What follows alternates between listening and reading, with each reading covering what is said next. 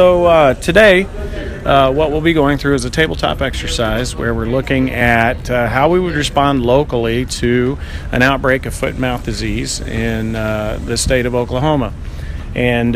what we will do through this model that we have that mimics our cities and our rural areas is that we will start a fictitious FMD outbreak, and then we'll start working that outbreak just exactly as we would if we had a real event going on in Oklahoma. And so we're going to be involving the state animal health official, we're going to be involving production systems, the laboratories, the county emergency managers, anybody and everybody that would play a role at the local level, producers as well,